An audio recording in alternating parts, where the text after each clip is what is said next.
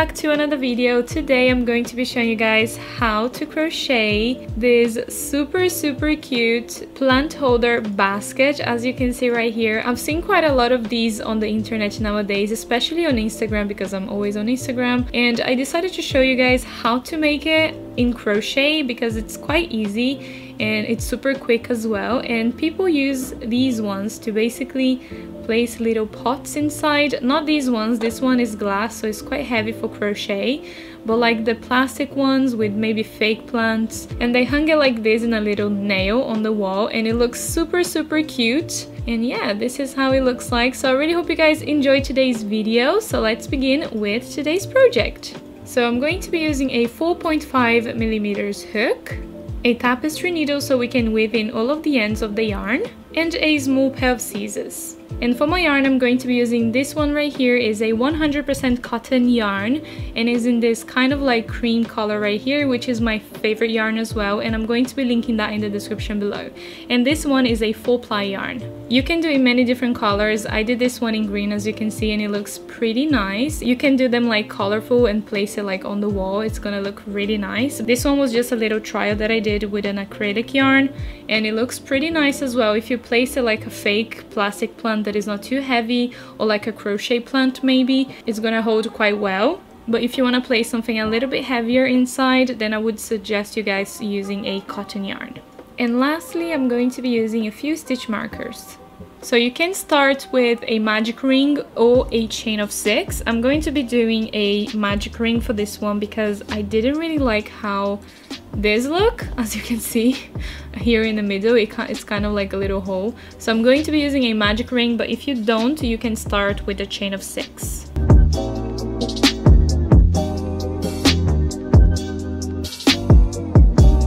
Once you've done the magic ring, you can go ahead and chain 3.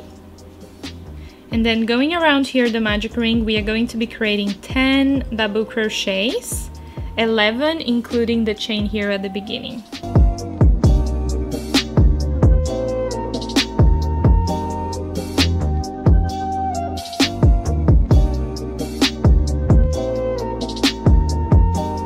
Once you've done that, you can go ahead and close the magic ring. And we are going to be counting here 1, 2, and 3 on the chain here at the beginning. And on the third one, we are going to be creating a slip stitch so we can close the circle. As you can see, I think it looks a little bit better. So now the next row, we are going to be chaining 3. And into that same stitch here from the chain, we are going to be creating a double crochet. And now here into every stitch from the previous row, we are going to be doing 2 double crochets into 1 stitch. And we are going to be doing that going all the way around. So 2 double crochets into every stitch here going around. If you have quite a large gap right here and basically you've covered all of the 11 stitches here from the previous row, what you can do is, instead of doing 2 double crochets into the very last one, we are going to be doing 1 into the last one and then another one into this very last one here close to the chain. And then what we are going to be doing is just slip stitching right here into the chain, just as we did into the previous row. So go up 3 chains. Into the same stitch right here, we are going to be creating a double crochet. And then into the next one, we are going to be creating only 1 double crochet. And then into the next one, 2 double crochets.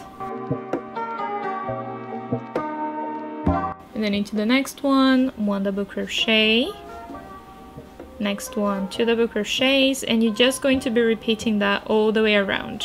So 1 and 2, 1 and 2, 1 and 2, going all the way around. And then right here into my last one, I'm just going to be creating 1 because that's my sequence.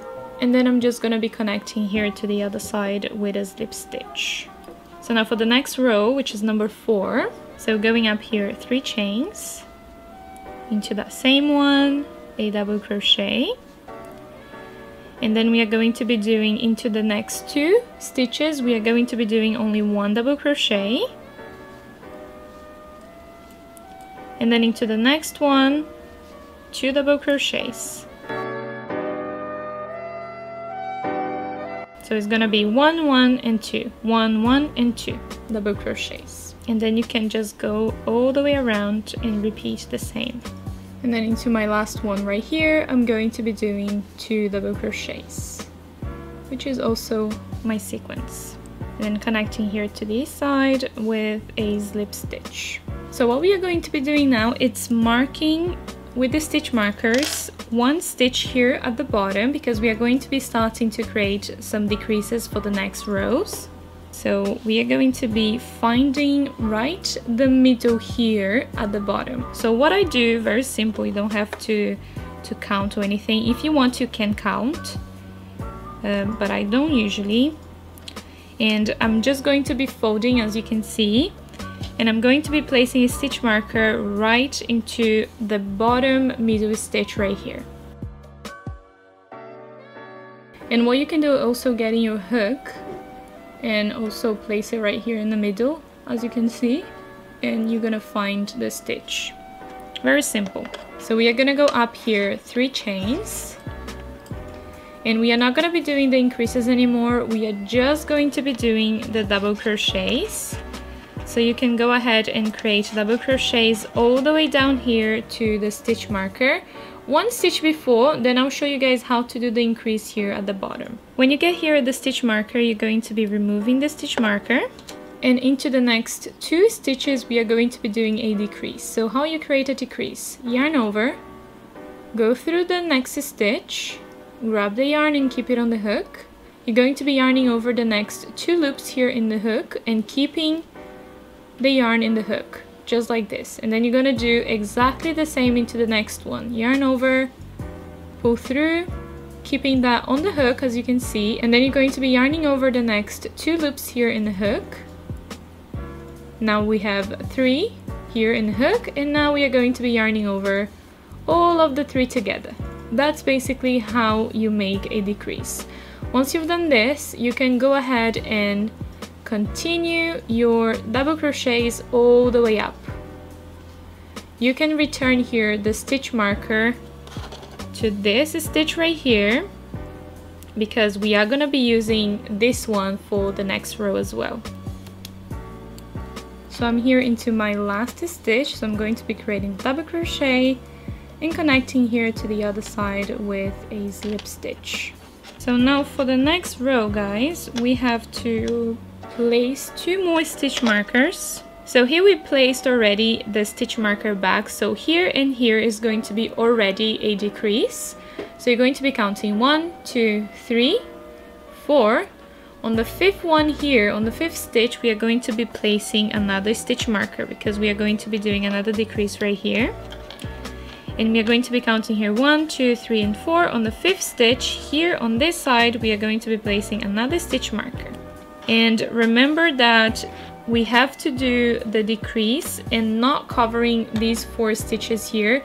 So this decrease is going to come on this side, and this decrease is going to be starting on this side. So this one going forward, this one backwards. So for the next row, we are going to go up 3 chains right here, and we are going to be creating a double crochet right at the beginning.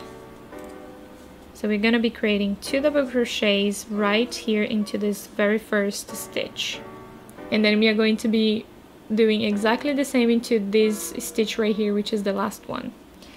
And then you're going to be continuing creating the double crochets you have to do all the way to this stitch marker right here. And also make sure that you know if you need to do before or after the decrease.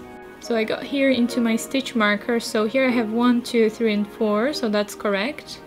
This one I'm gonna do it right here, the decrease, and then I'm gonna count 1, 2, 3 and 4. So I have to do my one here before the stitch marker. So I'm gonna do my first double crochet with the decrease, and then I'm gonna finish my decrease right here. And then we are going to be creating the double crochets here, the 4 double crochets in between here, the decreases.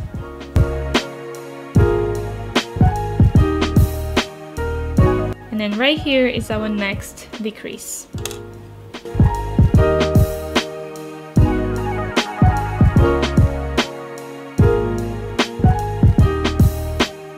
then you're going to be continuing, and then you're going to be creating the 4 double crochets here in between the decreases, and then into these 2 stitches here we are going to be creating another decrease.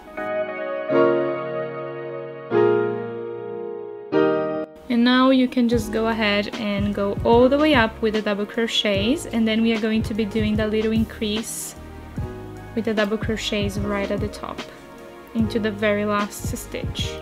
Now into this very last stitch right here we are going to be creating 3 double crochets. This is just going to be creating kind of a little point here at the top. You will see what I mean. And then connecting here to the other side with a slip stitch. So now here for the last row we are going to be chaining 1, and then into the same stitch right here we are going to be creating 2 single crochets. There we go, and then a single crochet into the next double crochet right here, and then a half double crochet into the next stitch. So you're going to be creating the first part of the double crochet, as you can see, but instead of doing the double crochet you're just gonna yarn over all of the 3 loops. So this is basically a half double crochet.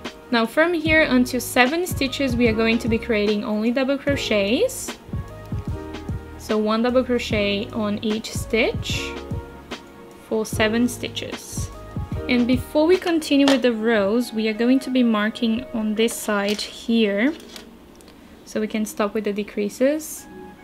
So here on this side we have 1 single crochet, 1 half double crochet, and 7 double crochets. So we're gonna have to repeat exactly the same into this side. So you're going to be marking here 9 stitches. So 1, 2, 3, 4, 5, 6, 7, 8, 9. So into this one we are going to be placing a stitch marker, because then here we are going to be creating the 7 double crochets plus the half double crochet plus the single crochet right here. So right here from this stitch all the way to this one right here, we are going to be creating decreases exactly as I showed you guys, but into all of these stitches right here.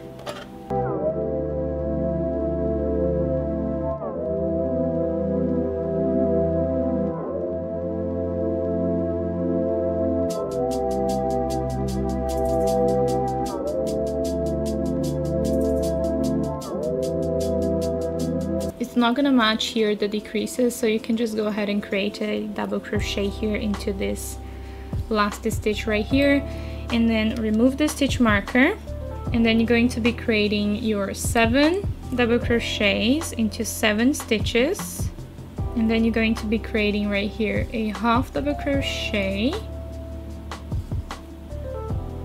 and then a single crochet right here. And then you can just go ahead and slip stitch into any of the stitches right here. So now we are going to be creating this little loop here right at the top. So we are going to be chaining 10,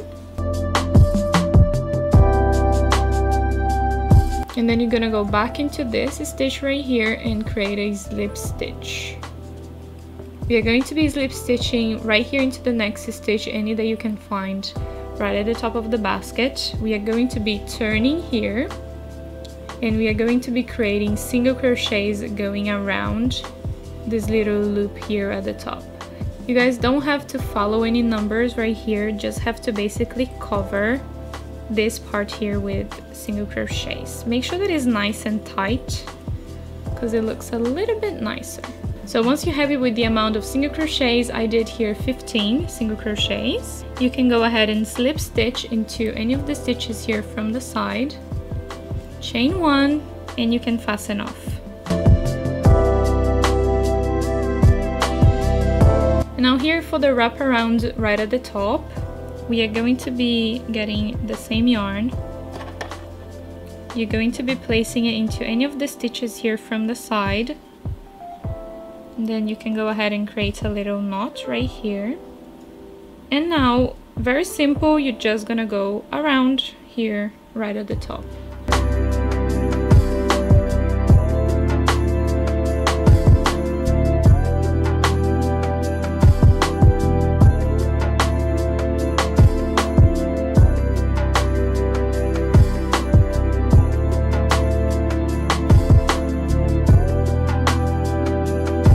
ahead and cut a little bit here on the side of the yarn. You can go through one stitch right here, and then you're just going to be basically creating a chain and pulling the yarn right here, and you can fasten off, and I'm going to be doing that twice.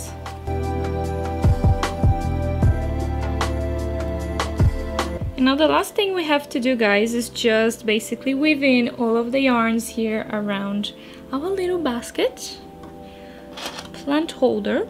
So you're gonna thread your yarn needle, you're gonna go through a few stitches, and now you're just gonna go into another stitch right here and go back and weave in back again. This is just gonna make it more secured in place. Now you can just go ahead and cut this remaining right here. So now you can just go ahead and do the same with these two right here. And we are done. So this is how the little plant holder basket looks like. As you can see, because of my yarn, and because this one is basically a cotton yarn, it turned out to be a tiny little bit bigger than the green one, because this one is an acrylic yarn. They are the same yarn weight. This one is a 4-ply, this one is also a 4-ply, but this one is 100% cotton and this one is acrylic, and acrylic tend to go a little bit smaller than cotton. And as you may already know, I'm posting quite a lot of things on my community page here on YouTube. I've opened a little shop page on my website, and I'm going to be starting to sell some little things there for you guys, and these two here will be on the website if you guys want to buy them. So if you guys are interested to buy and support the channel, I'm going to be linking down in the description below the link for you guys to buy them. Feel free to check it out. So thank you guys so much for watching, and I'll see you soon on my next video. Bye bye.